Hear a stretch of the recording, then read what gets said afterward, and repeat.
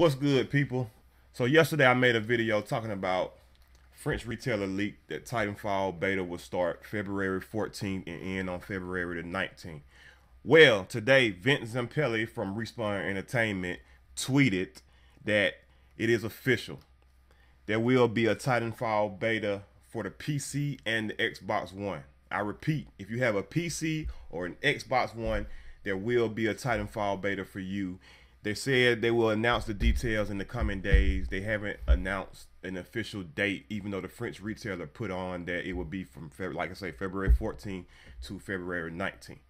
But in the coming day, they will have official details.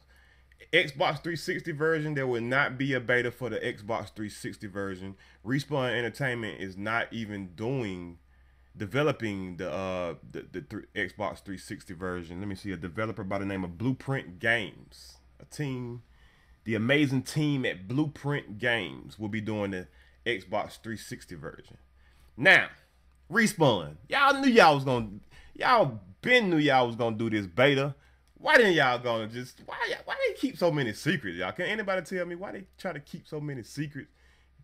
Like, it's a gaming drought right now. We want games to play. I'm about to pull all my hair out because I have nothing to play, and y'all want to keep secrets. Just let us know what's going on. Let us know what's coming out, man. Damn, all these secrets.